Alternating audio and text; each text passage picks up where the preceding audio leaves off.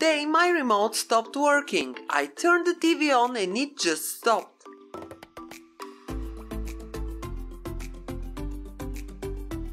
My TV doesn't have any buttons, so I had to unplug the power cord to turn it off. If your remote is working, you must be able to see a blinking light on the camera's display. Let's open it and see what's the problem.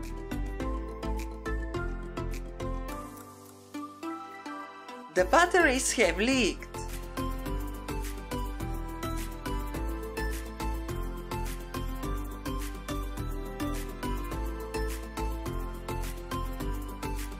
I'm showing the brand of the batteries, but it may happen with any brand, so there is nothing wrong with it. Such things happen, it's normal, don't blame anyone, this is just an opportunity to learn something new. Don't forget about your safety, don't touch the batteries without wearing gloves. If you touch the acid from the batteries, you have to wash your hands immediately. Don't throw the batteries in the bin, they are harmful to the environment, you have to return them for recycling. I inserted new batteries, but the remote still isn't working. This can only mean one thing, the contact springs may be corroded from the acid. Let's open it and check the inside. There is only one screw at the back. Take a small screwdriver and remove it.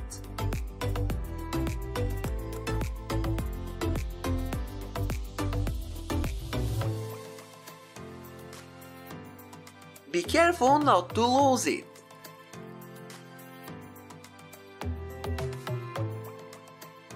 To open the remote, use a screwdriver to push the small latch in every slot. I will insert one screwdriver into the hole on the back and push slightly, then with the second one I will push the latches into the slots. Push very gently, otherwise you may leave scratches on the plastic.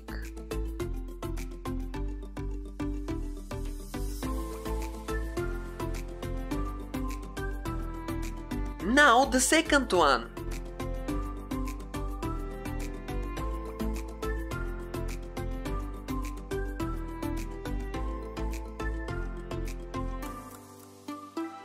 Leave the screwdriver inside to prevent the parts from closing.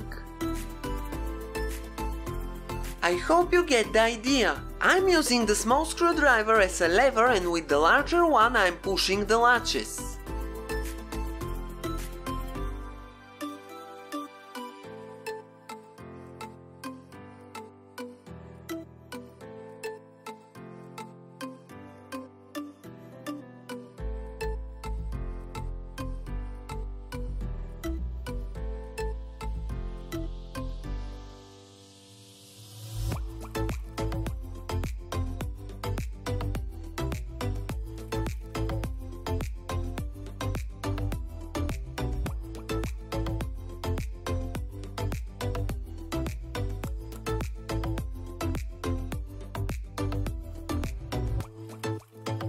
I'm slightly drawing the two halves of the remote apart with my fingers. The other slots are hidden and you can hardly see them.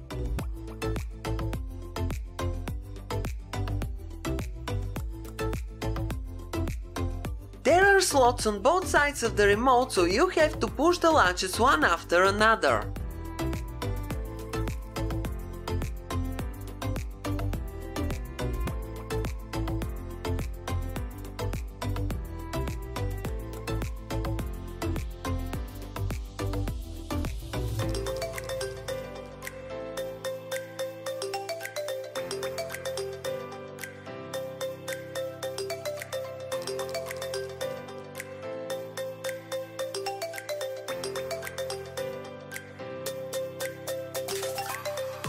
By the way, this is the perfect moment to take a brush and clean the dirt from the buttons.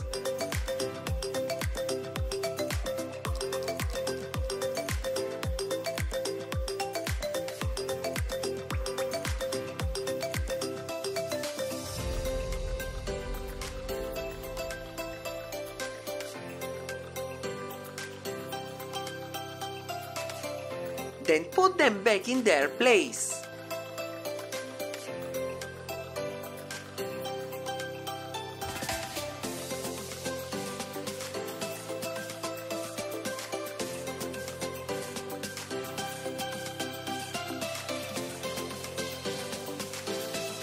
To remove the circuit board from the plastic cover, take a screwdriver and push gently the contact spring.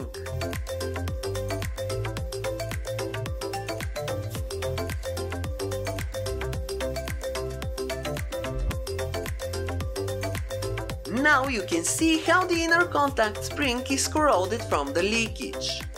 I hope you can see it. It's not very bad though. I removed the batteries just in time. It only needs a cleaning. You can do so by taking a cotton pad or a Q-tip and soak it in vinegar or lemon juice. They will neutralize the acid from the battery. Of course, I have neither of these, so I will clean the contact spring by using rubbing alcohol. I'm rubbing the screwdriver into the contact spring to remove all the corroded parts and crystals left from the acid. Be careful not to damage the contact spring.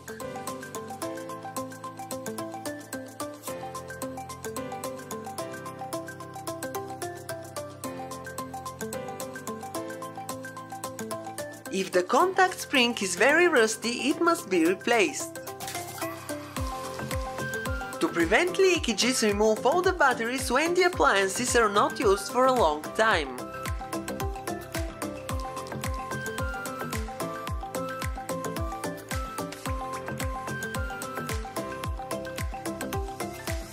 It looks like a brand new one. The other spring looks good, but I will clean it too.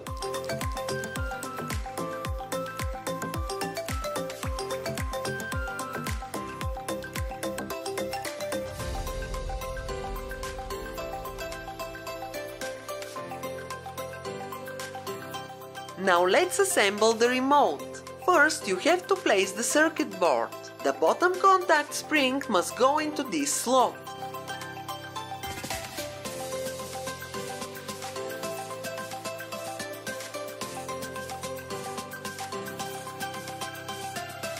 Just like that.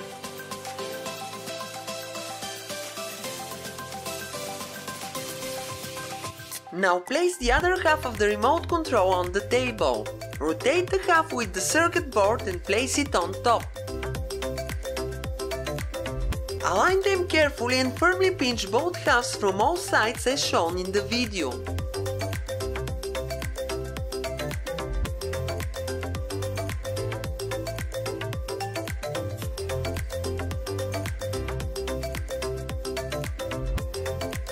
It's assembled. Let's check the buttons. Everything looks fine.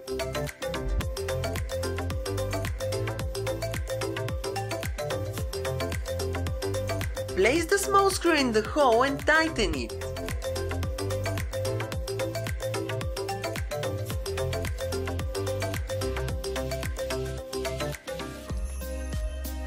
Insert the new batteries and close the cover.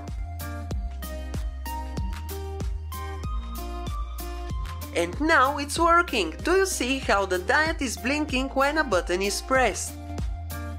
Let's turn on the TV. Here it comes! Oh, hello there! Thank you for watching, have a nice day and see you in my next video!